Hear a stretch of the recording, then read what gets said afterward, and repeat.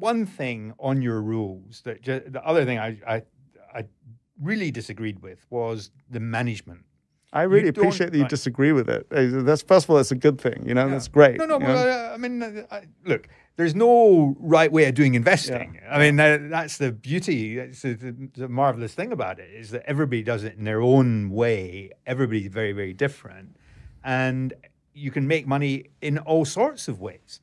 But if you don't talk to management, how do you know that you can trust them? It was a very dumb thing that I wrote in the book. And I'm 8 years on from it. And if I was to write a new edition, that is something. In fact, I would say that one of the, there's very little that pains me about having written the book, and I'm proud of it, and I'm delighted that it's had an impact. But it pains me that some people will read that and think that that's what Guy Spier thinks today. And not only is it not what I think today, I think that I've had some enormous losses because I applied that rule. And I think that I can go back and I can do it now a little bit. And maybe if we do a second edition, I can kind of think about it in more depth. What was it that led me to such a clearly wrong conclusion? I mean, I'm happy. You know, there may be some things that you vehemently disagree with. I mean, checking the stock price, I think we're in different places there. But, and the analogy that I've used is that I think that part of my fear of talking to management is that I'm not very good at it. I'm hyper aware of my capacity to be duped, say, to be taken in by a nice story. But, you know, that's similar to saying that a chainsaw can cause enormous injury. But if you need to cut down a few trees, what are you going to do? Take out a penknife? Of course you've got to take out the chainsaw, and you damn well better learn how to use it well and safely. And so it is talking to management is fraught with opportunities for getting the wrong end of the stick, being duped by the story, being misled, being pointed in a direction where they don't want you, where they want you to look, but not. They may be duping themselves. It may not be nefarious. They may just themselves not want to look in a particular place, and so they kind of reinforce something. But the fact of the matter is, the management team is a nexus of enormous amounts of knowledge and insight about the company, and you would be absolutely nuts not to talk to them. And I also think that it's much easier to read a book in French or to learn French when you're in France. Can you intend to learn French sitting here in London or somewhere else? Yes, but you'll be far more efficient in France. Maybe all I do is visit. I mean, just to take probably a trite way of looking at it, but you know, if maybe I go to Atlanta and all I do is walk around outside the headquarters of Coca-Cola because for one reason or another I can't get inside, but that's going to stimulate me to think more clearly about Coca-Cola, say, than if I'm not in Atlanta. So I think that just going and kicking the tires in one way or another, the story that I tell about this one bankruptcy that was in my portfolio is that I believe that if I'd have gone and visited the plant and just talked to people outside, it's far more likely that I would have come to the decision that this was not something that was right for my portfolio. So you're jumping through an open door, and I think it's really, you know, when we grow and learn, we change our opinions, and so changing one's opinion is a good thing. And yeah, I don't know what idiot would write that in a book on investing, and I fundamentally disagree with that guy. Oh, that's quite funny, and all credit to you for changing your mind. I mean, I think that, you know, what I was going to say is that, I mean, when you first go and invest, first of all, you can learn quite a lot from the management, and the way they think about their own business can tell you a lot, because they know more about it than you do. Yeah. But when you want to own shares for a long time, having a constant dialogue, well, I say constant, but, you know, meeting the management every year and checking that what they said last year has come true, and checking that they aren't changing their story. Yeah. Because if you're going to own a stock, and, you know, I've owned stocks for multiple years. I mean, I worked for hedge funds, but they were very fundamentally driven hedge funds, and we didn't have any reason why we wouldn't own a stock for 5 years. Yeah.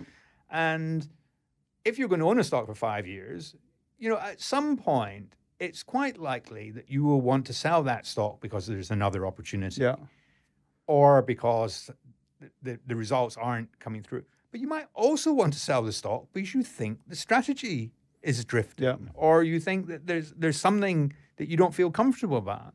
And I think that checking in with the management, how's it going? And of course, the longer you own the stock, the closer you'll become with management, and they'll trust you. And you can also have an influence on the way the business is run. You can mention the ideas that you've got, and so you're actually being a positive influence. But the feedback, I think, is enormously important. It is, and I think that one thing that I would add to that is that, and for the benefit of anybody who's new to this, is make, and it's easiest to talk about this in American companies where I understand the reporting cycles the best, is that remember that the press release is considered to be informal statements that were mentioned at a conference talking.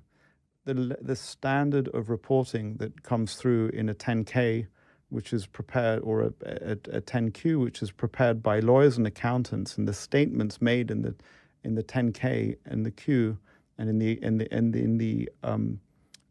the financial statements have to be far more carefully looked at. And so, not only what the management team is saying from year to year, but what are they saying relative to what's in the statements and what's being left out. And I think that just this idea of understanding things in the right order, look for those authoritative documents first before you go to the non-authoritative documents. Often there are significant differences between what the press release says and what the 10K or Q says because of those different standards, and you get a sense of where the management is kind of pushing. And then when you take that into account with that background, now you ask the management questions, or you see how they respond to questions on conference calls. You can get a sense of whether they're dealing with reality or not, whether they're kind of trying to puff things up or whether they're trying to take things down. And so you're absolutely right. And I think that my bias there is that the sort of the module in my brain that evaluates people is really not that good in comparison to others. So I have a deep-seated desire to want to shy away from it. But in this particular, and I think that it's good to focus on the things that you're good at and to leave other things to other people who may be good at those things. In this case, it's something where I actually have to make a little bit more effort. I don't like writing as much as I like doing numbers, but I have to make a little bit more effort if I want to communicate well. This is something where sometimes you can focus on your strength, and sometimes you have to say, well, this is something that, even though I'm not that good at it, I need it.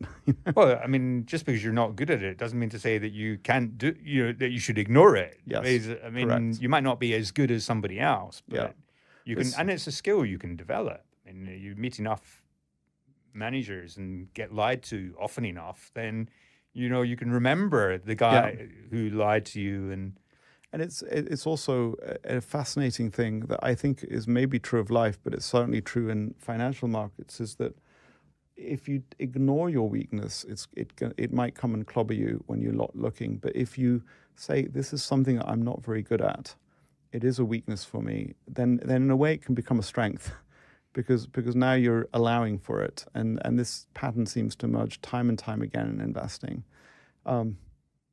And you can also train. I mean, I'm still a bit irritated because COVID came and interrupted the development of. We were developing a new product, so I'd found this guy who trains policemen in interrogating suspects, and so he's brilliant at body language. Yeah. And I agreed with him that we would do a course for investors. Yeah. So in fact, one of my investor clients had said to me, "Oh, do you know anybody? Could you do this course?" And I found this guy just by accident, and I thought, brilliant. This is going to be, and I thought it'd be really fun for me as well. Right? Yeah. That we'd do this course about how do you interview a manager and how do you tell, how do you phrase the questions, how do you tell if he's lying, and unfortunately, the guy had his personal circumstances changed during COVID, and we now can't do that course. So I'm looking for the right person to replace him.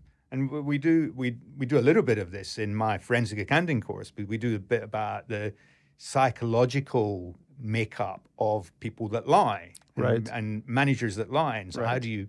How do you work that out? And, what sort of questions do you ask? Because people aren't very good at asking questions. But we've got to 2 of your 8 rules, so you'll need to come back. But the closing question we always ask everybody is there a book or a practice that you would recommend to a young person thinking of becoming an analyst or an investor? Yeah, so I've had some time to prepare from that, and before I get into that, it's just come up for me, and I just want to share it. You'll get a preview of some of what Steve and I will talk about, hopefully at a really enjoyable lunch, because I haven't spent nearly enough time talking to Steve, and I'm looking forward to doing it offline as well. But I met a guy who's a former intelligence officer, and he was just meeting me in my office, and I kind of had asked him a similar question. I'd kind of said, look, I think that what you do in your world has huge implications for investors, and we haven't really started to kind of investigate that. And there are no real books that I can read. So he'd read my book, and he says, oh yeah, and I love the fact that you wrote about meeting Warren Buffett and talking about your car. It was a Ferrari, wasn't it? And I kind of jumped on him and said, it was a Porsche. Correct. And he said, aha, you see, that's where we start trying to figure people out. So I deliberately introduced that mistruth, and I wanted to see how you reacted to it. Did you accept it, or did you let it go by? And that's just like sort of, it's a fascinating idea in meeting with the management team to introduce something that flatters their business and see if they correct it or not.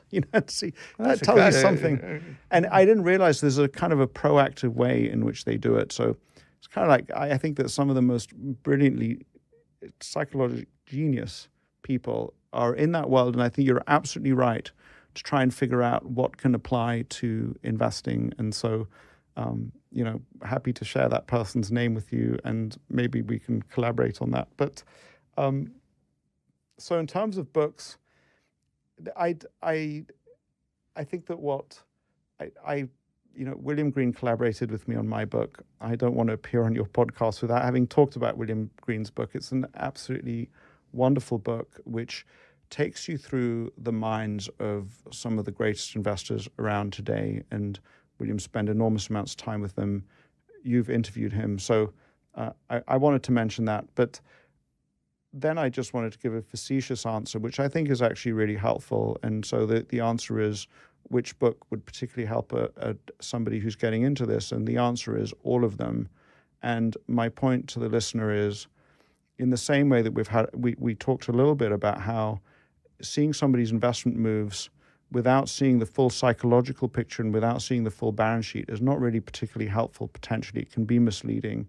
I would say that what's more important is not what I say is a great book, but that you should go to the library and start pulling out 20, 30 books and start figuring out what is the right book for you in that moment. And when I say all of them, if you have an intent to make progress, your job is to get as many candidate books as possible. Unfortunately, you can't read them all in parallel, and try and figure out through a process of rapid elimination what is right for you to read right now, and develop in a certain way your own reading program, and realize that even if a book is going to be really, really good for you, it might not be the first book that you should read. And so I think that the best learners and the best readers, through their experience of reading something, develop an intuitive sense of what if it's right for them right now. And if it is right for them, they'll continue to read. But it may be that what you want to do is dip and then put it aside and go to something else. And I think that capacity to kind of like decide what your diet will be and feed yourself that diet and update your knowledge of what that meta knowledge of what the diet is and where to go is super, super important. And realize that, so what I recommend is not going to be the most important thing. And I think that a lot of the time, people in my shoes in a conversation like this will want to recommend something that is recognized as being a good recommendation, but may not actually end up being the best recommendation for you. As Steve told me, there's a wonderful, I really enjoyed, so short story about William Green. So William Green wrote Richer, Wiser, Happier. He also collaborated with me on my book, in which I had a finished manuscript, which was pretty crappy. It would have passed muster with the publisher. And then William and I went through a project which took about 3 or 4 months of rewriting most of it and making it way, way, way better. But there were many moments when what William had to do after having worked through the existing text and interviewed me was rewrite it. And he would go away and rewrite it, and he would go gray when he had to do that. And I'd be sort of like wandering around upstairs, and this baby of mine is now in his hands, in extremely, extremely good hands. I'd be like, well, what am I supposed to do? And I tried my hand once at editing his writing, which was a totally disastrous thing to do.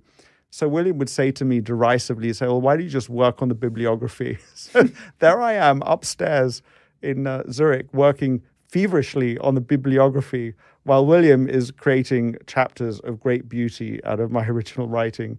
And so the bibliography is worth looking at. And maybe another way of answering the question, I hope you're okay with me being so discursive, such a long answer to such a simple question. I could have just given a book, is something that my daughter asked me. So my daughter's currently learning Italian in Rome, and she's trying to pick electives for her first year of university, and she has to do a language. She's wondering if she should do a language that she already knows, or they should do a new language that she doesn't know. So like options like Sanskrit, Japanese, Russian. And I strongly urged her, I kind of said, look, it all depends on the teacher, who else is in the class, all of those good things. But I just think building the broadest base possible. So, I urged her, Sanskrit sounds like fun to me. I mean, I told her the more she progresses in life, the less like she is to do these kind of random big jumps. And so, my urge to the reader is, approach a text, not saying, is this something that some authority has told me is a good text to read, is what can I learn from this text that is going to help me? Maybe you're going to come across something that none of the other people have, and that's kind of fun and interesting. And I think that applies to literature as well. Tyler Cohn has written a fascinating thing where he said, literature is an interesting laboratory for economists. So when great authors have written really interesting stories, there may be interesting lessons that one can learn. And so I would not restrict it to fiction, and just develop that sixth sense of whether this thing is right for you right now.